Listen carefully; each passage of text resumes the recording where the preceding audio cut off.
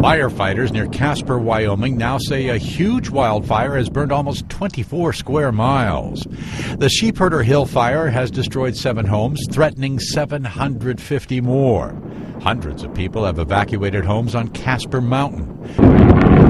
Nearly 300 firefighters are getting support from a dozen helicopters and tankers, including one of only 2 DC-10s in the world equipped to fight fires. Further northwest, the Horsethief Canyon fire south of Jackson has burned about 4 square miles since it started on Saturday. It's only 10% contained. The fire is burning on a mountain ridge overlooking Jackson. More than 1/10 of the town's residents have been told they might have to evacuate. Tim McGuire, The Associated Press.